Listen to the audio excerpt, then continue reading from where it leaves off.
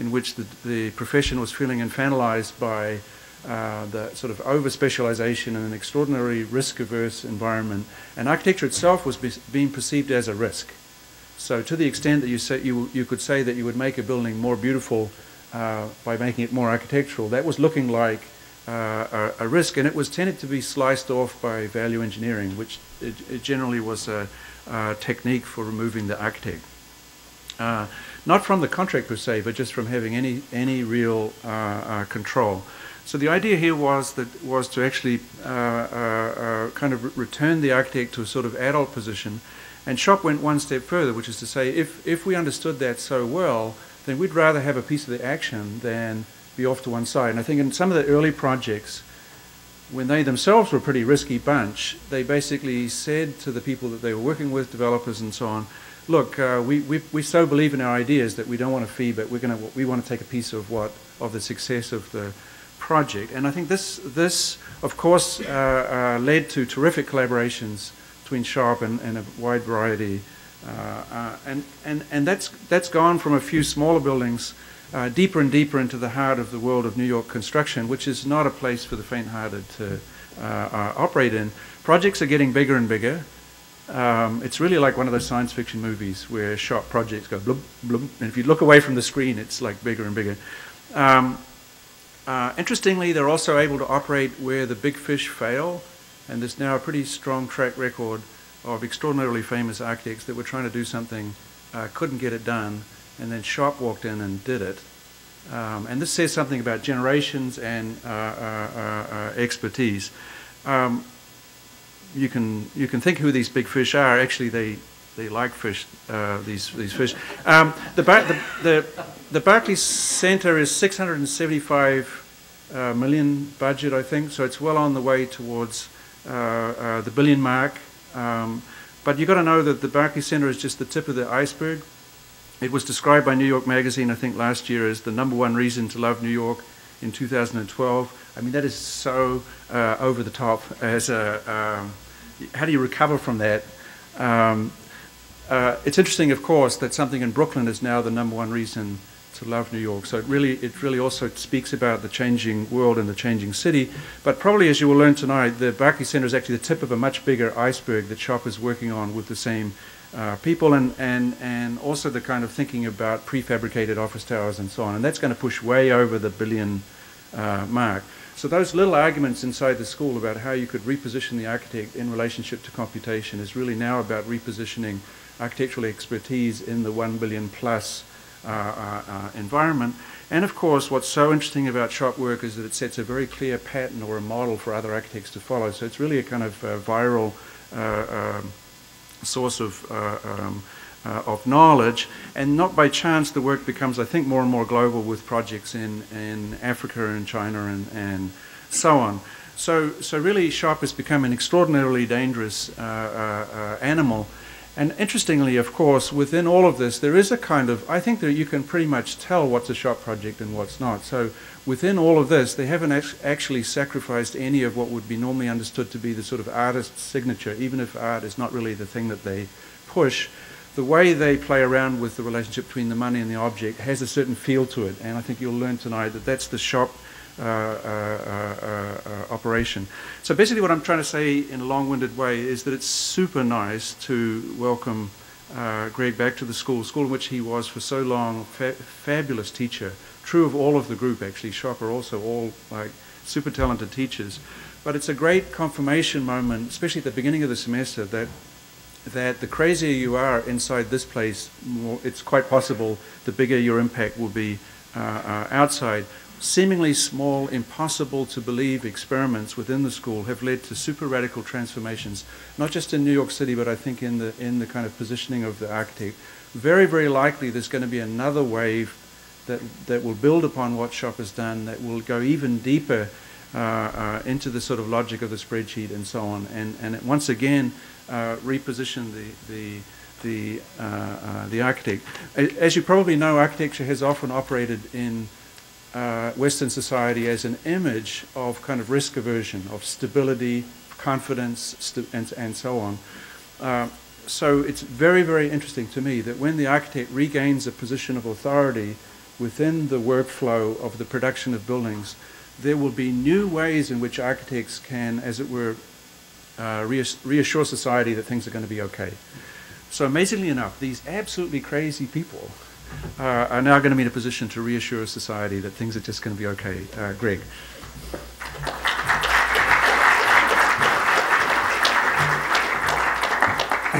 Thank you, Mark, very much. It's really always amazing to come back in this room thinking about which seat I slept through structures class in over in the corner there. But this is, I think, the third or fourth time I've given the public lecture here, and it's always I have an amazing feeling to be here. I have incredible respect for this institution. It's what made us who we are as architects. It's what brought us together, and it's very special for us to be here. Thanks, Mark, for the very kind and insightful way of talking about our work. I think you're doing an amazing job in curating and keeping this place evolving and really almost reinventing what an architecture school could be. I'd also like to thank my partner, Vishan Chakrabarty. So after 10 years of working together in all different ways, we're glad that you're finally home at our office.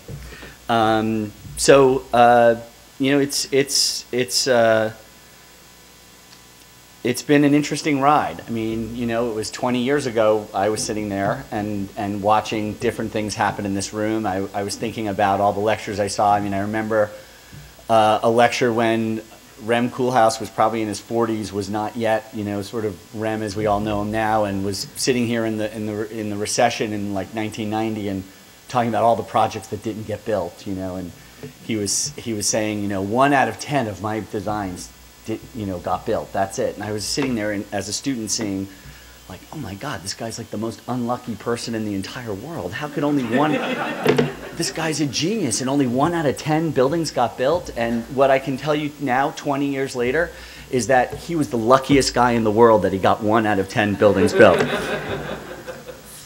I also remember an amazing night where Tom Main and Kenneth Frampton almost came to blows right here, and we just sat in shock. It was awesome. It was great, and it was Tom talking about the recession and about how hard it is to keep a firm going, how hard it is to keep the vision and to push forward. And there have been so many times. These are just some examples, but there have been so many times that what I heard as a student in this room has been the thing that's kept us going and kept us trying to push what we believe architecture can be. And we believe tremendously in architecture and the effects and the ways that it can affect and change a city and change the way that we think and live and interact. And so while I think that for a while there people were sort of getting a little bit down on architecture and frustrated with where the profession was going, we believe quite the opposite. And so tonight I'd like to just talk to you about how we made that transition and some of the things that we've done over the years to get to a place like Barclays. I will start just because we were Columbia grads, and the original name of the firm came from our last names, but that was taken off a long time ago because we didn't believe that it was about any of us as individuals. But just so that people sort of know, basically we were all in the four of us were in the class of 1994, and Chris was in the class of 1990 here at GSAP. And Bill and Chris are identical twin brothers. And the firm really started in the fall semester of second year, which I guess you all just survived, as housing partners. And it was this kind of bizarre semester because 1,000 Plateaus had been published that semester, and we started reading it, and it almost killed us. I think we threw out our housing project 7 times that semester trying to figure out what striated and smooth space was, and it was amazing. And at the end of the semester, we ended up with a pretty good project. And at the end of the semester, Bill and I shook hands and we said, like, you're a great guy and everything else. The one thing we know is you and I should never practice together. So a few years later, the 5 of us came together and founded SHOP. Also a couple of us got married. in here. So along the way, so if you're in these boxes, you're married and you share stuff like bank accounts and things like that. And if you're in the blue circle, you share things like genetic code. So, but it's amazing.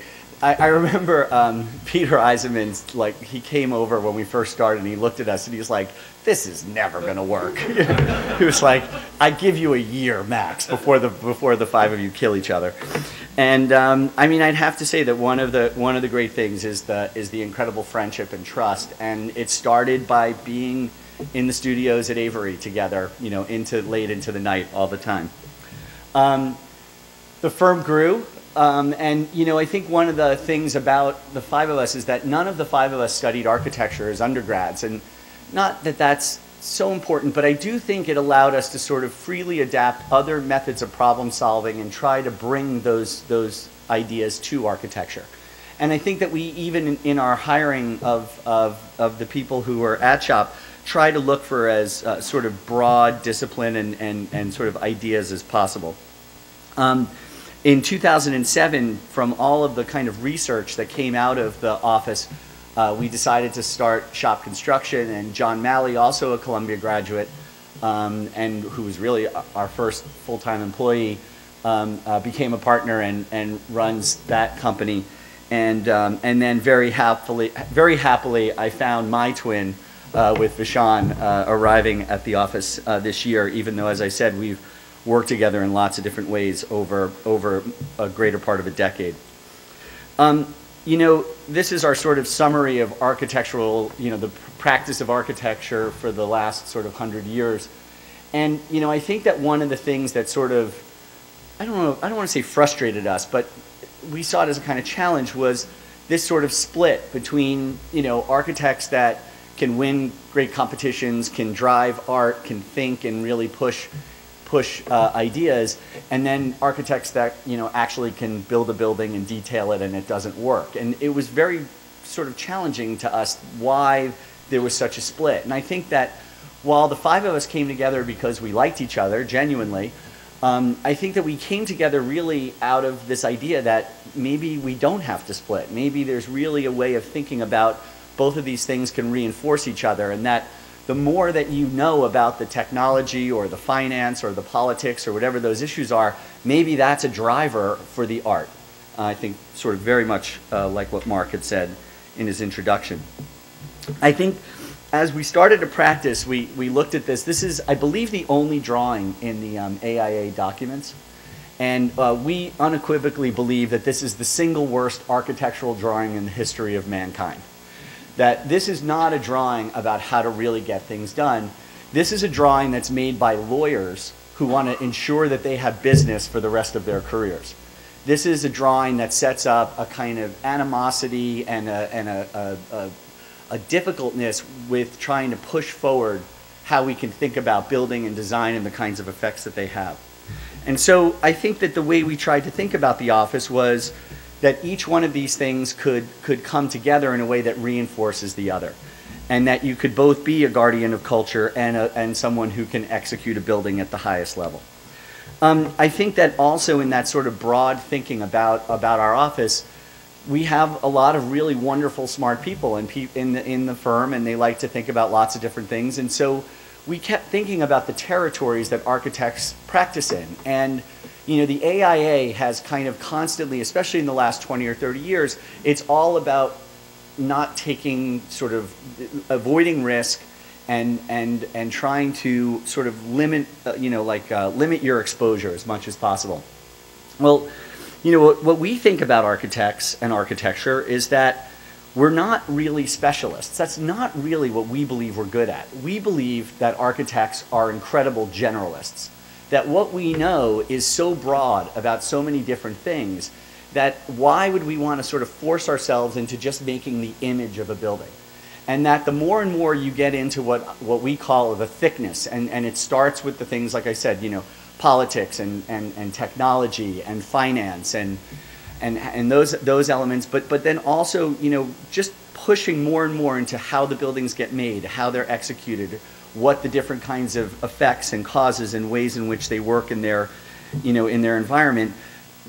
That sort of broadness, I think, really empowers you to push the aesthetics and push the design. So we started doing things. We had the construction. We took equity positions in some of our buildings. We were obviously a design firm. We're trying to launch a software company that's developing sort of next generation kinds of software for architecture and development. We've been working on a product that's a sort of sustainability technology and you know, other ideas. And it's this kind of free and open system that allows people to sort of use their skills and try and grab back these territories that we've systematically given away over the previous years. So, you know, we think about, as the computers were finally sort of getting fast enough, and they were, this idea of the relationship between form and performance and materiality was kind of developing. You know, a lot of complex forms were, you know, sort of developing in the office, and we just started thinking about, well, how historically did they break these things apart? How did they build them? How did they make them? What was the history of the relationship between new materials, new technology, new aesthetics, how these things would go together, and looked at it in nature, looked at it in aerospace, and the more and more that we started to look sort of into these elements for our inspiration, the more and more we were trying to draw this stuff, and we realized that the sort of standard convention of plan, section, and elevation was becoming less and less important to us. That the way that we had to start to think about new kinds of drawings that were really about how materials were made, how they were delivered, how they were assembled, and it was more about sort of time and presence and fabrication than it was about this kind of system of looking at the building outside. And the more and more that we got into that, the more we understood about construction, and the more we understood about construction and we understood the financial side of it, the less likely the clients were, or the construction managers were able to value engineer the work. So the deeper we got, the more control we kept. And it's something that we keep trying to do today. And so if you go way back to some of the first projects, like our PS1 from 2000 that we did, and it was really about thinking about a new kind of drawing and a new way of building an object. You know, we had this kind of form, and how did we pull it out? And we only had 3 weeks to design it and 3 weeks to build it. They weren't quite as organized back then. And, you know, to really kind of rethink the kinds of drawings that we made, this notion of sort of embedding into the surface of the building, both the program, the structure, and the surface kind of becoming this one thickness, thinking about the kinds of drawings that need to be made so that you could build something highly complex in a very simple and straightforward way. And this idea of thickness is something that still rings through all of the projects, or many of the projects, not every single one. But moving it even further in some of our first built work, like our park out in Greenport, and starting to think about buildings where an entire building was both designed as a performance envelope and then constructed using CNC technology. I mean, you know, in the late 90s, and we were telling people like you could use a computer to make a facade. I mean, they thought we were nuts. 10 years later, it's almost standard practice now that everyone is thinking about this stuff. And so it's exciting for us to see that it's come to fruition, but what's next, and what's the next position for where architects need to be? We started building overseas and thinking about how to, you know, a lot of the way that we got our buildings built was by sort of really rolling up our sleeves and being involved and on the site all the time. But how do we now have to start making drawings when we would build something 7,000 miles away, and it would get executed, and we couldn't be there, you know, sort of babysitting the process all the way through.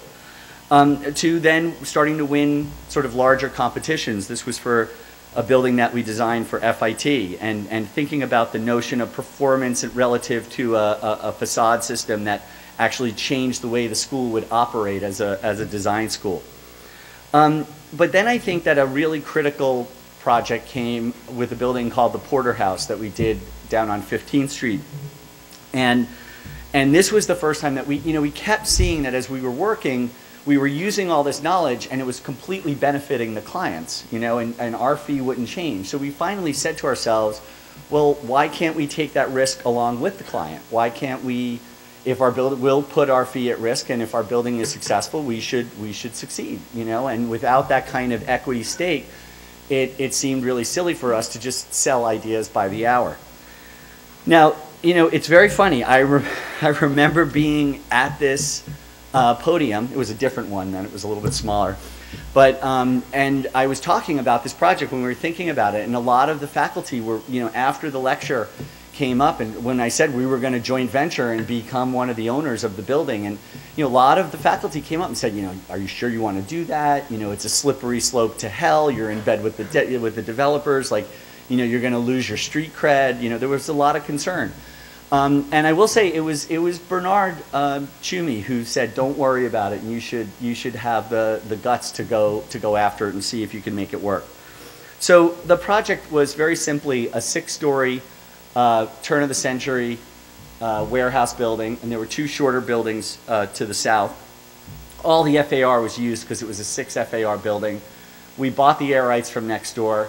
There was a height limit and a setback requirement. And now this is something that's done quite often, but at that time it really wasn't done very much. Where we bought the air and light easement over the buildings to the south, and in order to sort of beat out the other guys who were chasing the original building, we had to make the building as big as we possibly could so that there would be theoretically more revenue stream on the back end that would allow us to bid a little bit more for the original building. And working with Bureau Happold, you know, we really came up with a very clever way of making a sort of 2-story couple and putting half of the foundations in compression and half of them in tension with a new core that keeps the building from rotating over. And we were able to get that cantilever out for almost a nominal cost. And just by pushing it and getting that extra square footage, it gave us a little bit more projected revenue and allowed us to sort of get control of the site. So, you know, the idea then was you sort of had a 6-story masonry building and a 6-story steel and glass building that were connected by a 2-story couple to make a 10-story building in total. And then the idea of the facade was just, again, an exploration of materiality, where we said, well, we've never done a building out of metal. What could we do with metal? And that our idea for contextuality is that it should look nothing like the building that it's sitting next to at all. So how do you push that idea as much as you can? And we went to facade manufacturers, and we wanted to use a natural material. It's always something that's important to us, is really try not to have very finished material. So zinc was just what we figured we would try, and we went with the drawings, and you know, they basically said, well, a zinc facade's going to cost 50% more than a regular steel facade. And you know, I said, well, zinc only cost about 10% more as a material, and your material is only half of the whole cost of putting something together. Why would it be 50% more? And they said, well, that's it. It's 50% more. We don't want to do it, so we're just going to charge you through the nose if you want a fancy zinc building. So what we said, we asked them and said, like, so where does the zinc come from? And they said, well, most of it comes from France.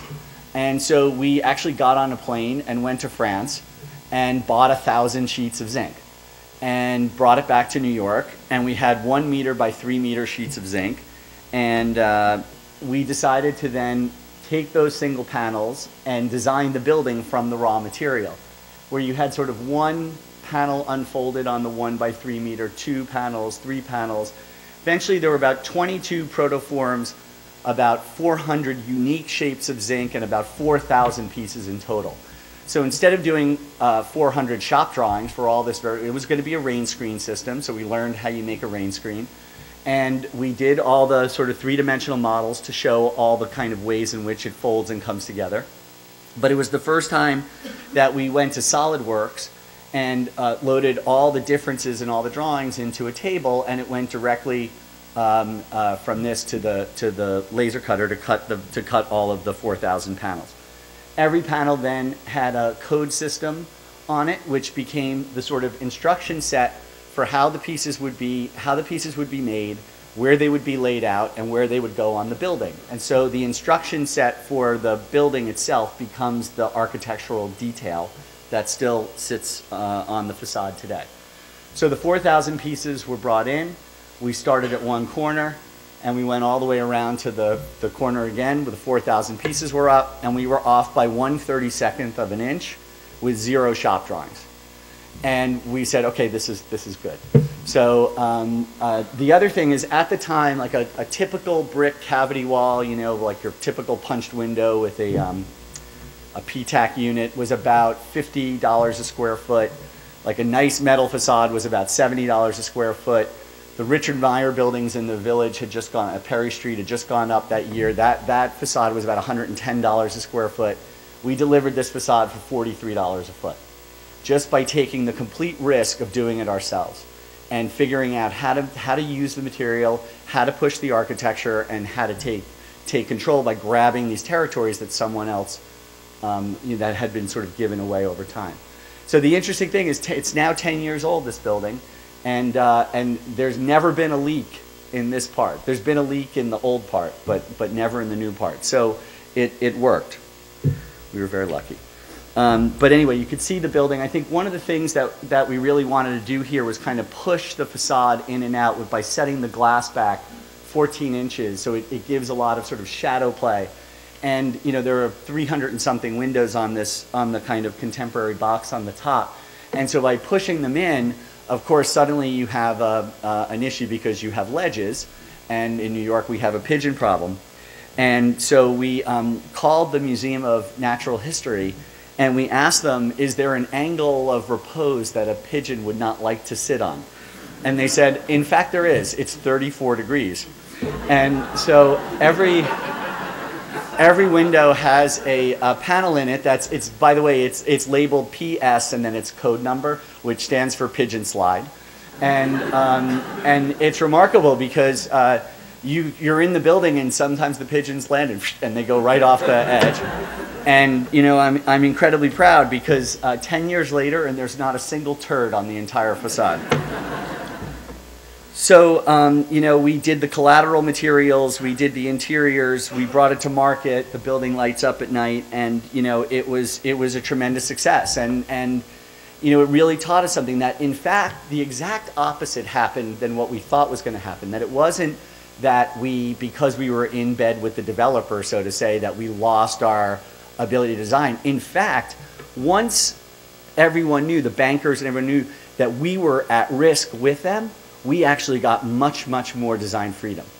Because they didn't think that our whole objective was to spend as much money as possible to sort of build an edifice to ourselves.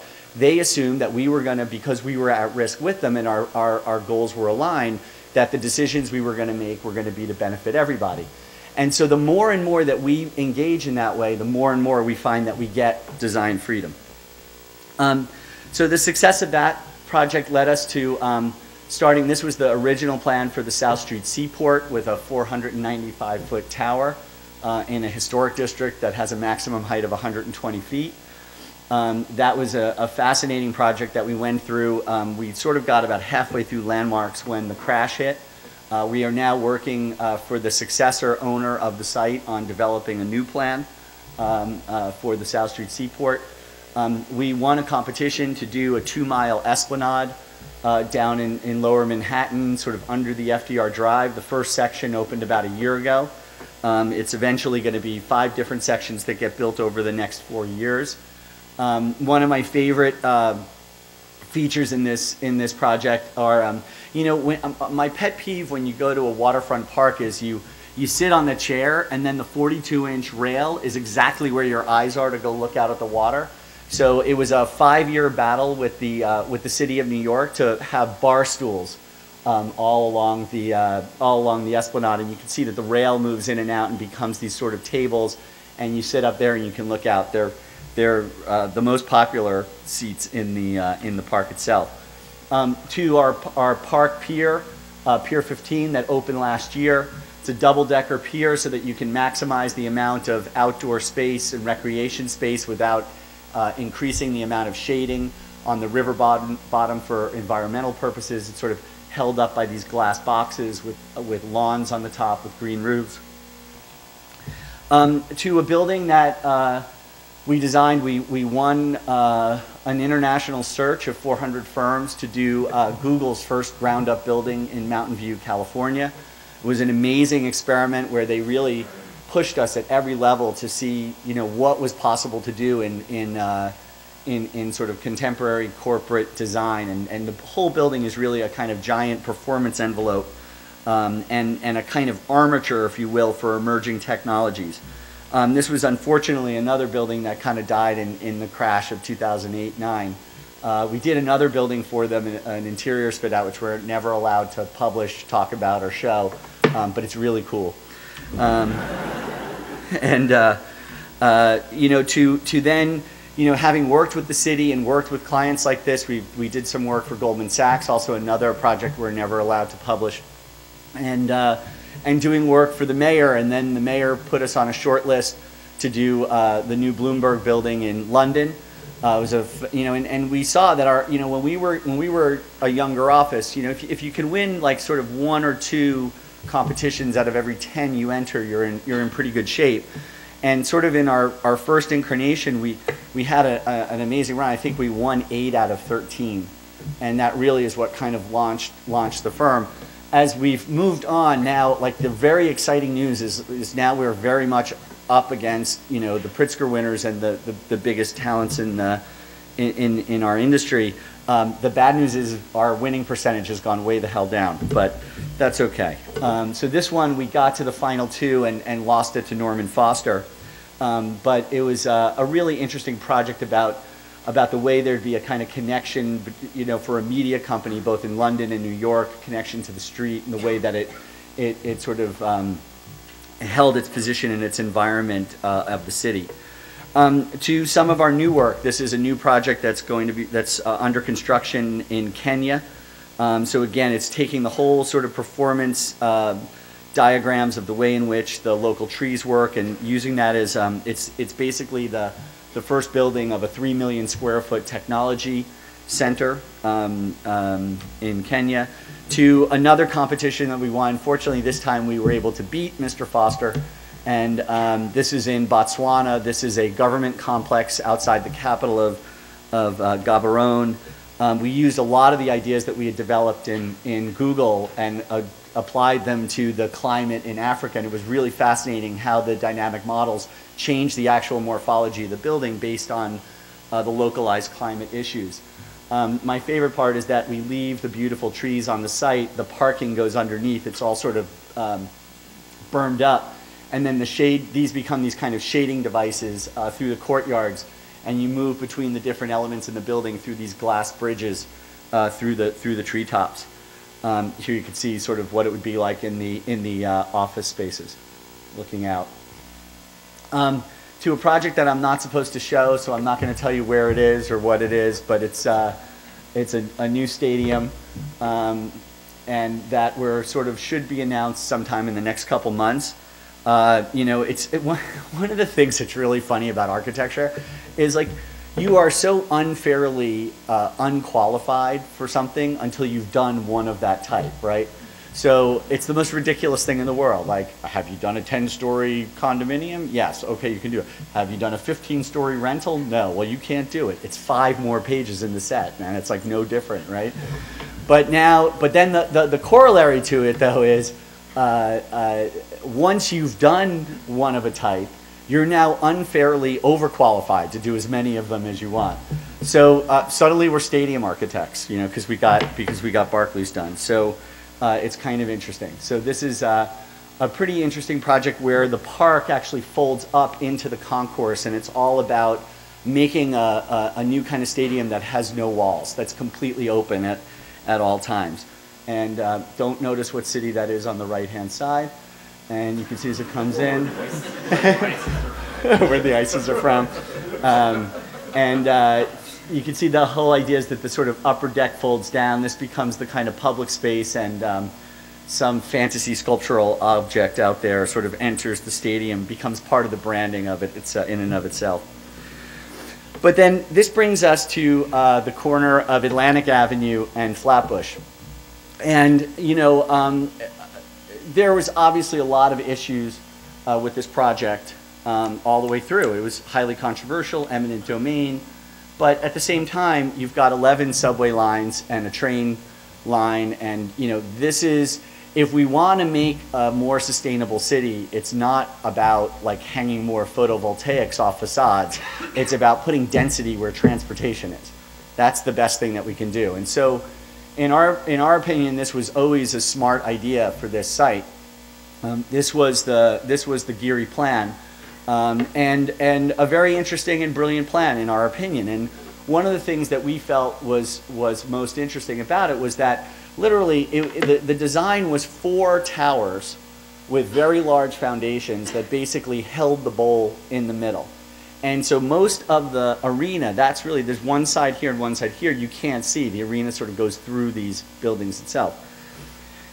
Erroneously, or maybe not erroneous, it's kind of, the way it's always described was that they couldn't afford the Geary Arena. And what it really was, the price of the arena was the same, if not maybe even more. The issue was that in 2009, when this was starting, they couldn't finance the 4 towers. There was no mechanism to get those built. So the building then had to be completely redesigned. And this is, I think, in March or April of 2009. So our client asked Mr. Geary to redesign it, but obviously it would take, 12 to 18 months at a minimum to start. And the issue was that the tax laws were changing, so that stadium tax bond financing was no longer tax deductible if your building hadn't started by December 31st, 2009. So if they didn't get the building going, there would be a hundreds of millions of dollar hit to the project and probably would have killed it. So what happened then was that they went to who I believe are the best design build contractors in the United States, Hunt Construction, and they said, how could we have a stadium an arena underway in 8 months from now? And they said the only way you can do that is we have to pick a stadium that we've already built so that we have the drawings, so we can order the steel immediately so that we could get it in the ground by the end of the year. So they went around to a lot of the different stadiums that they built, and the one that fit and that they liked the most was Conseco Fieldhouse in Indianapolis. And so they took that design, and Ellerby Beckett were the architects, so Ellerby Beckett was brought on, and they were told, drop that stadium right in Brooklyn and let's go. Well, that's what caused, so this is the view of that stadium there. There's one more here. And that caused a bit of a crisis, if you will, and a sort of scandal that kind of hit the front pages of the New York Times. And so the issue was that we then were approached by Bruce Ratner in Forest City, and they said, could you take this building and fix it? Is there something you could do to take this thing and change it? So, it was really a very tough thing for Ellerby Beckett, and who then got bought out by AECOM. So, and I have a lot of respect for those guys, and they're excellent people and everything else, but it was really tough because they were sort of told to do one thing, and then at the last second everything changed. So it was a tricky thing, and quite frankly, we had some meetings with Bruce and his team, and we turned the project down. Because really what it seemed like to us was that they wanted us to just do a kind of skin job on the building, just make a new facade. And we said that, we don't really do that. We had great meetings, and it was all good, but it just didn't seem like it was going to be the right fit. And Bruce said, you guys are terrific, I'll call you when the recession's over, and like that was it. And we shook hands and walked away. Well, then we sort of went out, we started thinking about, well, maybe there's a way that we could think about it where we would go inside and begin to pick and pull and take the building apart. And by the end, even though the steel's already been ordered, we can really radically change what the building is. So, we sort of had this box, if you will, and we started thinking about Brooklyn, like the kind of industrial nature of it, the sort of, the iconic nature, the kind of mixture of the, cobbles and steel. The Brooklyn night just kept being something that we thought about, like the sort of wet streets in the city and the way that it feels. I don't think I've ever shown this. This is actually the first sketch that we did when we were sitting around trying to think of what to do. The one thing that none of us who were all sitting, the partners were all sitting there while we were drawing this, no one knows why Toyo Ito's name is on this drawing. I still have no idea. So, does anything look like Toyo Ito? I don't think so. So anyway, and so the idea was to completely change the orientation of the building. We started thinking about these sort of horizontal bands, and one of the things about an arena is that it's solid and it turns its back on the neighborhood, and so we felt like if we could lift up the bottom of it and make it as transparent as possible, and even turn the retail not into the concourse but out to the street, and we could break it up into these patterns of sort of solid, like void, solid, that it would begin to have a new kind of relationship with its context. That this is sort of the datum of the 5-story brownstone neighborhood. This halo becomes kind of like something that's seen on the urban scale, and that at very localized conditions, when you're walking on the street, you could change the way in which you interact with the building.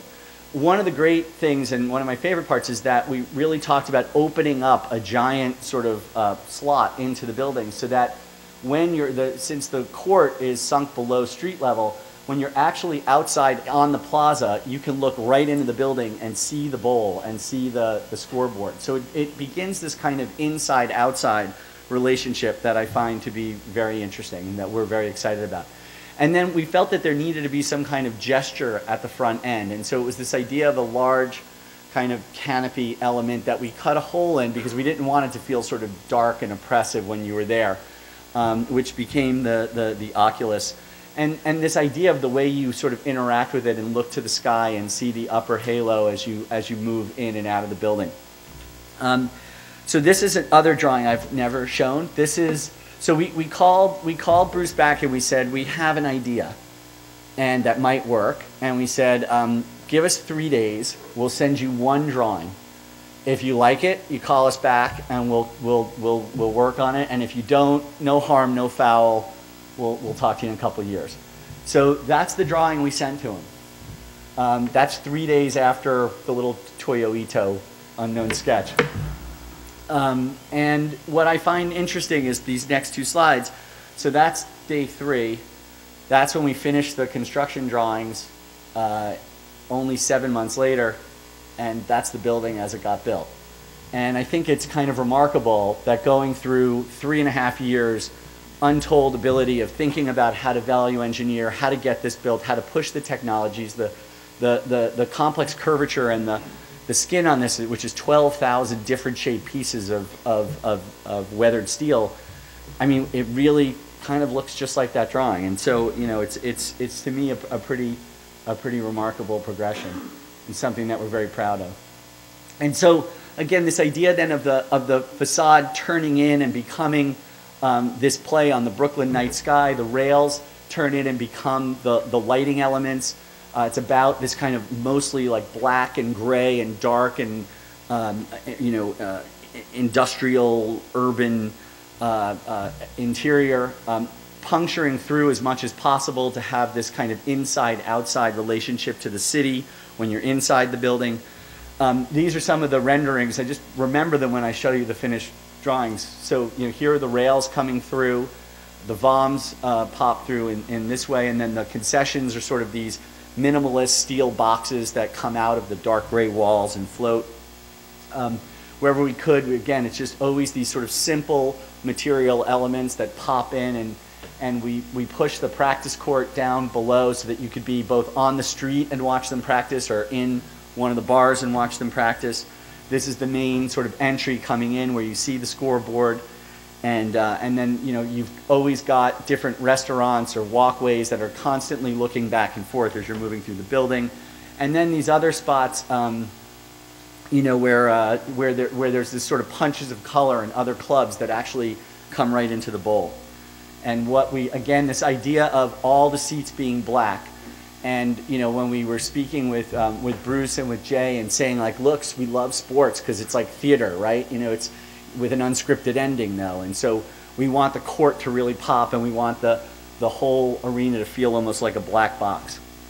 And then the idea that as each one of the metal panels folds in for a sort of 1 foot by 5 foot slot, and then we put all the lighting inside the metal panels that just bounces off the folded piece of steel, and so you start to get this kind of idea of a glowing object in the city. So, how to build it then? Because, we had a delta of how to deliver this, and no one had any idea. And if we hadn't been as involved with shop architects and shop construction and Hunt and ASI, the facade manufacturer, shop construction actually joint ventured on the project with the facade manufacturer. We were working for both AECOM and Bruce Ratner, and we were all working together for Hunt. I mean, it was one of the most unbelievable contractual arrangements possible. But everyone sort of said, let's pull up our sleeves and let's see what we can do. We broke it apart. We actually had dynamic models that were feeding directly into the material and quantity takeoffs and costing it. So we were pulling and pushing the whole facade and literally watching the money move at the bottom end. And it was incredible. And we did thousands of permutations and were able to sort of get it to where we could hit our number but not lose any of the art, if you will. And then how this got built was a sort of panelized system. So all of these were obviously custom cut. There was a sort of armature, and then this is the backer wall. These were the first mock-ups down in Florida for the water testing. And they would all be assembled in a factory and then delivered to the site and put on the building. So there were 12,000 of these panels. There were 921 different mega panels, and all modeled in CATIA, almost all by Columbia graduates. The unfolded pattern of the 12,000 pieces. We produced all the shop drawings, all done by shop construction, how the nesting, how it got put together. We helped design a factory where the panels would hang, and they would go through 15 wet-dry cycles a day for 4 months to give it 10 years of patina on day one. And then every single panel, here are the rails as they were getting done. Here you can see them in their dry cycle. It was all set up for exactly all the sizes were optimized to what could be fit on trucks, how many minimal picks you needed, trying to eliminate the specialized equipment on the site. Here you can see them being loaded. We tagged every single part and then wrote our own iPhone app that you could go up to any panel during any part of the process, scan it, a three-dimensional model of the building came up. You understood exactly where it was, where it would go, where it would be installed, how it would be delivered, where it was in the process of getting weathered. And what was fantastic, it was this transparency. And I think often contractors don't want too much transparency, but the more transparent we were, the more we got of the architecture. And so therefore, anyone from Bruce Ratner to the guy with a wrench could scan any panel and knew exactly where we were at any time. And it gave us the confidence to keep moving ahead. So this is the kind of things that would pop up. You would know where it was in the process based on the colors. And there was this constant feedback model where we were learning as we were going, and we were pushing it back into the system and literally changing parts of the design as things were being produced and being built. We took the steel and cloud scanned it, so because we had a head start. And the fascinating thing was we were able to align the digital model of the whole building to how it was actually being built in the field, and we found that up to 15% of the anchor plates were in the wrong spot. And so by identifying it early, we were able to move every one of them and get them in place so that when the mega panels came, we knew that they fit. And so, I mean, it was literally probably saved 3 months of the project. So here you can see the panels going on. Here they are as they're being delivered and lifted. And it's sort of on a rainy day. So I'll tell a little secret. You see how there's a different finish here? That's because the first set of panels that they sent out, they wrapped them to think that they would protect them. And then they sat on the site for a long time until the building was ready for a few months. And that wrapping actually removed some of the finish that we had put on it. And so then they figured that it doesn't need to be wrapped. It's already rusted. It's already weathered. Just leave it alone. So they finally figured it out. So we're still battling to get those replaced. We'll see what happens. but that was probably the most frustrating thing on the project for us. Here you can see the facade. And then the Oculus with this idea of the kind of large billboard that was facing inward, not out to the neighborhood. It was something that kind of created a dynamic energy as you walked onto the site. This whole canopy was really one of the most complicated parts of the project. We fully modeled all of the steel. We showed how every single part would go together, working hand in hand with the contractor. If we hadn't gotten into this level of detail, this absolutely gets value engineered and we lose these parts. So you can see the different kind of prefabricated pieces and how they got put together. We even did animation showing the pick sequences so that they knew how it would go together. Here are the guys. I mean, look at the scale of this stuff. Here it is as it was getting constructed. I think this was called the calamari element. Here it is getting put together. The pieces going in, and then as it got finished.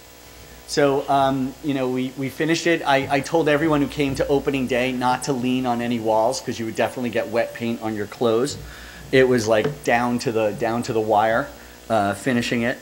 But then you can really start to see how this really kind of huge building fits in a very different way, and it was what we wanted. We even put super reflective, kind of like tacky 70s office park glass on that part because we wanted it to sort of reflect the sky. And there was this vision of these sort of two giant, you know, sort of steel snakes, and then in the middle, like puffy white clouds, like a Magritte painting, and this sort of interaction between the two, and it somehow strangely works.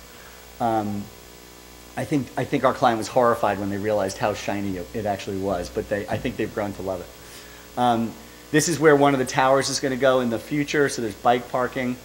You know, they called it Carmageddon because we didn't put a single parking spot in, and we just said New Yorkers will take the train. And it's been fantastic. There has not been the kind of traffic jams. People do take the train, and it's really working. Here you can see the lights as they bounce off the folded metal parts.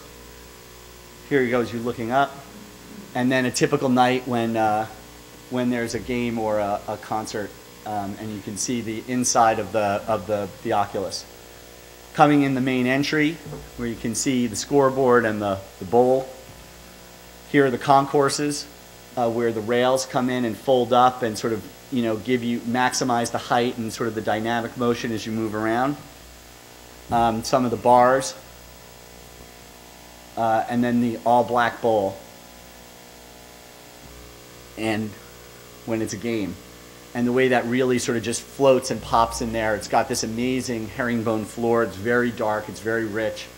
They were doing tests on the black uniforms, on the players, under the lighting to just see how it would work with television.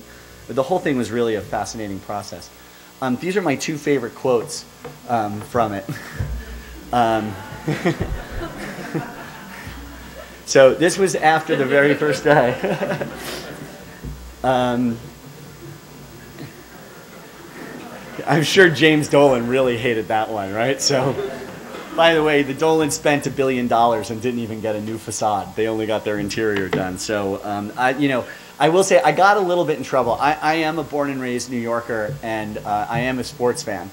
And the very first interview when we were introduced as the architects, they said, I think it was the Times said, like, why are you taking this project? Well, I love sports and I love architecture, and it's New York, it's my hometown. Like, why wouldn't we take a shot on this? And they said, well, what teams do you root for? And I said, I don't root for any team that rhymes with the word pet. And at which point I got punched in the arm by my client who owned the Nets, and I've learned to adore the Nets as well. But I will say that when the Knicks played the Nets in that first game, absolutely my heart was rooting for the Nets to beat them, and they did. This is the sort of VIP entry area as you come in for the suite levels. These are some of the bars and clubs that sort of insert themselves into the bowl. This is the famed Vault Lounge, so that's Jay-Z's suite in there. There's a playpen for Blue Ivy over there. And this is sort of his champagne and branded stuff. Amazing, amazing man to work with. Really brilliant, really forward-thinking. and incredibly kind. And then your sort of typical night at Barclays.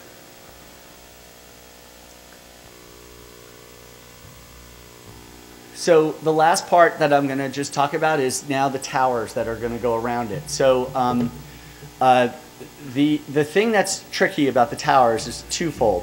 One, in order to not go through the typical Euler process, the zoning process in New York, they did a deal with the state where they were prescribed design guidelines, and as long as you followed the guidelines, you didn't have to go for approvals for every one of the 16 towers that are going to eventually be built here. It's 6 million square feet of housing is going on the site. And so the guidelines were done by the master planner, which is Frank Gehry, and that's what we are following. And it's tough. He's very smart. I learned something very good. He designed guidelines that only allow a Frank Gehry building to look good inside those guidelines. So and the other part of it is there's a huge affordable housing component to this project. So the budgets are very, very tight. So it's a tough one, and one that, again, we were really concerned about doing. But at the end of the day, what was very interesting was that Bruce, again, had an incredible vision, and he hired 2 separate teams. One team to design the first building completely in a conventional method, and one team to see if we could make these as modular construction so that they would be built in a factory and stacked. And I think the tallest modular building in the world was done in 1968 in London, and I think it's about 18 stories. And this, the first building is going to be 32 stories, the second one's 26, and the third one is 54. And so we've spent 2 years. So Shop was the only, Shop and Shop Construction were the only consultants on both teams. So different engineers, different everything, and we went in full parallel to each other and literally bid the two against each other. And I'm happy to say that the modular has won. And we broke ground in December, and we are going to build the 3 tallest modularly constructed buildings in the world. They're going to be built in a union factory in the Brooklyn Navy Yard. So it's bringing manufacturing back to Brooklyn, and it's really rethinking how you could begin to make something like this.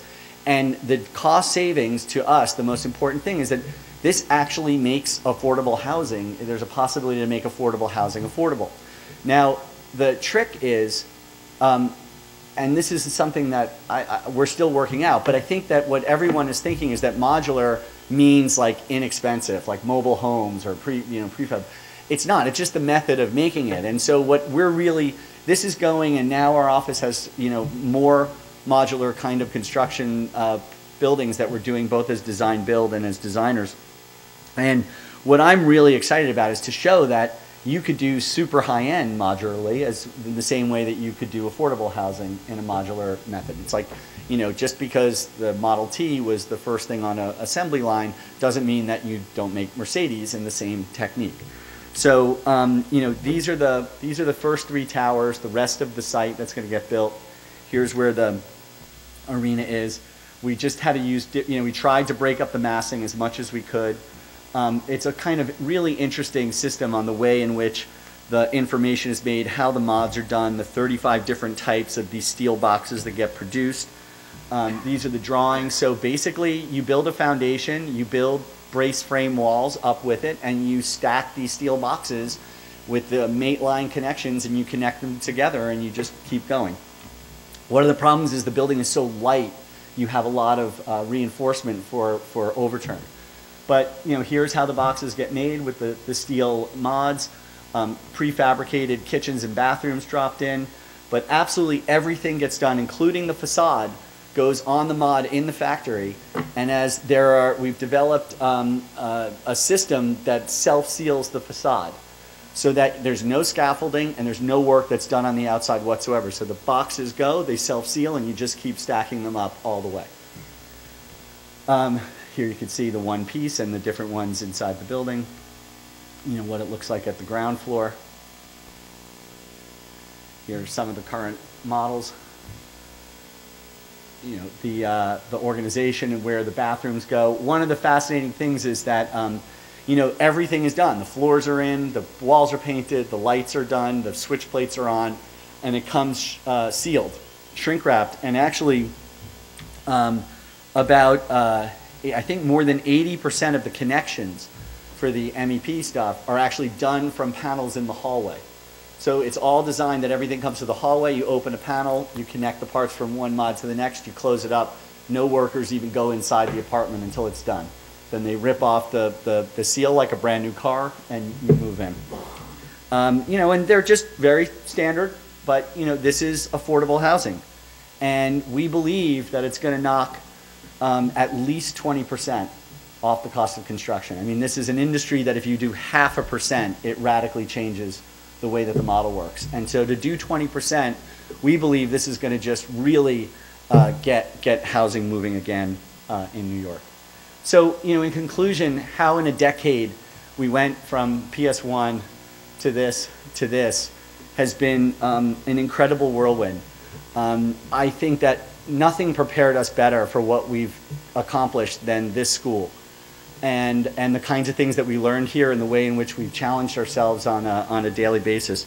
You know, I heard recently, I won't name names, but I heard recently a professor from this school gave a lecture at Cooper Union and said, I'm really happy to be here at Cooper Union, one of the 2 best design schools in the United States, along with SciArc. And I want you guys to know that there's no question in my mind that the best design school in the United States is here on Morningside Heights. I think it's an amazing time to be a young architect. I think that all of the sort of technology, the kind of paradigm shift, this thinking about expanding what architects do is what grabbing these territories back and giving us a chance to really have an impact on the way in which we live and occupy the city. Thank you very much.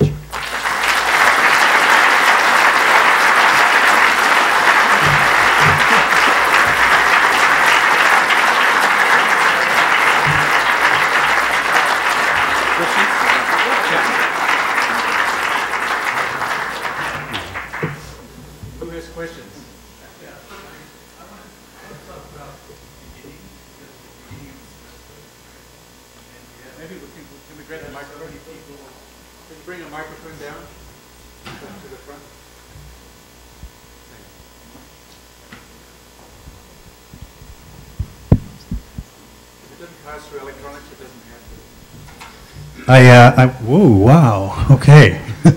Now I want to talk to you about beginnings, because it's the beginning of the semester and we are all beginning projects, right? And I think it was the most interesting moment of your lecture was when a hand sketch appeared in relation to a beginning, because if anyone's at the forefront of digital practice, it's you guys. So I want to get a sense of where drawing versus, drawing by hand versus drawing in the computer, how that works, right? Sure. How you see that relationship. Sure. The process is absolutely we draw by hand all the time. I would say it's a lot more about like the diagram and what the relationships are, what the context is. I mean, I think the way that we like to think about our design ideas is that there's a kind of internal logic that we want the building to sort of have, and the way it's going to work and evolve, that comes into play against the kind of external forces of the context, right? And it's this kind of rub between the two and the way in which it's getting fabricated that emerges through this iterative process that brings you to the final sort of forms or shapes. So you've got to be able to draw it, you've got to be able to model it, you've got to be able to fabricate it in the shop, and make it. And if you can do all three, it's sort of, we call it the triangle offense. It's like if you can do all three, it's probably a good idea. If it fails at any one of those things, we throw it away and start with something else. But absolutely, sketching, drawing, up on the wall, it's just like school. It's pinups. Constant pinups is the way that it works. And that sort of iterative, inclusive process is sort of the way in which we do the work.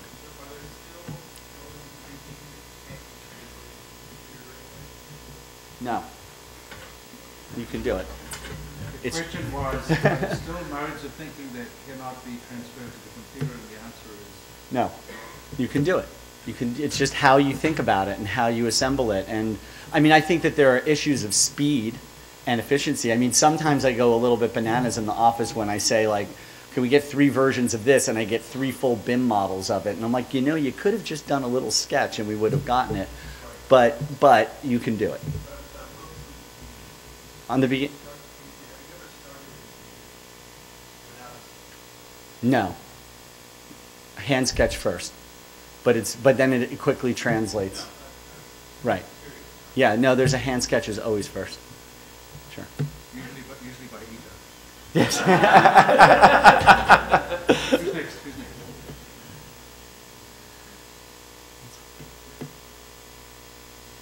Was the choice of Portland Field always obvious, or was there any competition in the early phases? Oh no, it had a lot of competition. You know, again, I think in all of our work we try to use that sort of natural raw material. So there was never an idea of it being a kind of painted finish. We didn't think stainless steel was right. We didn't think stone was right. So metal seemed to be right. And you know, I think we would have loved it if it could have been bronze. You know, at $150 million. So it was what was sort of the kind of richest, most beautiful material that had the kind of grittiness that we thought could work, and that we as the weathered steel emerged, we kind of liked the sort of super machine sensual shape with this kind of very raw, gritty material. And I think that the juxtaposition works well. So we're okay with it. I mean, it's definitely one of the most controversial things about the project, you know. But I think people are growing to love that part too. I don't know if it was intentional or not to have actually avoided the subject of controversy except in your title, or until right now. But I was wondering if you could just address what it's been like to be part of such a controversial project, especially since it's been remained so unchanged since the initial conception. You mean what's been unchanged is the master plan of the whole project as a whole, or our building in particular? Your building in particular. Okay. Well, I mean, quite frankly, the controversy predated us, and by the time we got involved, I mean, you know, the battle lines were drawn and the 34 lawsuits were filed, and, you know, we came into the process late, and, you know, we really, like I said, we really questioned ourselves if this was the right thing to do. You know, I also want to make it very clear, we called Frank Gehry and said we would not take it unless we had his permission, which he gave. You know, but it was, at the end of the day, by the time we got involved, I was of the belief that this building was going to get built. And so we, I think as a partnership, really came together and said, well, if it's going to get built, let's try and make it the best building we possibly can for our city. And, you know, we knew it was controversial, and I mean, and then quite frankly, I mean, like, you know, it would have been a lot easier to do something a little bit less, you know, progressive and the weathered steel and everything, you know, but we said, forget it, we got to go for it. We have to go for it as much as we can. And the reaction has made us incredibly proud. I mean, I can't tell you how many people have come up to me. I was against this, I protested it, I go to 4 games a week, you know, they're like totally into it now. And people like we did Brian Lair's show on you know, on NPR, and the people who called in were like, I'm proud. I was against this all the way through. I live 3 blocks away. Now I'm incredibly proud and watching what's happened in Brooklyn and how it's really, I think, invigorated parts of the neighborhood. So it was wild. It was scary, and I feel like we got there, and we're very proud of it too.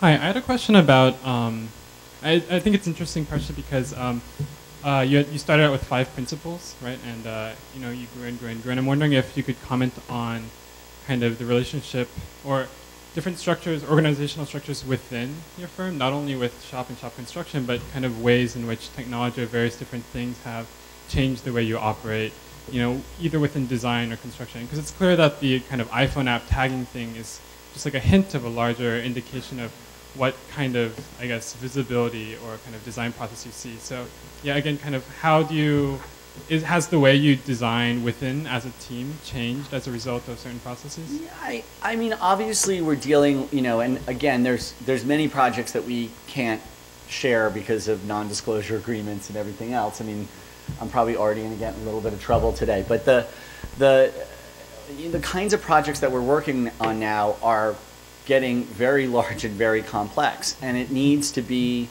a more and more inclusive process. And so I think that there's always, I don't want to call it a battle, but you need to tend to managing that kind of complexity and that many people in there so that it doesn't become, designed by committee, if you will. And so by making that effort and continuing to get incredibly bright, young, talented people in, and keeping this very open forum and open debate and this kind of iterative process, and having amazing partners who have come and joined us, I think has only strengthened our practice. But it takes, you have to work at it at all the time. It's never just a natural thing, and there's no, I don't believe really in the, the kind of genius moment of the little sketch and then, oh, let's turn that into a big model. So it's constantly working at those two things. But in general, it's kind of the same as when we started in a lot of ways. So I really appreciate everyone. I know like 6 on 6 probably should have started by now, and I hate to keep you from your Friday afternoon cocktails. I do appreciate you guys coming on a Friday night, and appreciate the school changing it for me. But I did realize it's a really bad idea to give a lecture at 6 o'clock on a Friday at the end of the week, so I'm about to pass out, and I'm done for the night. Thank you very much.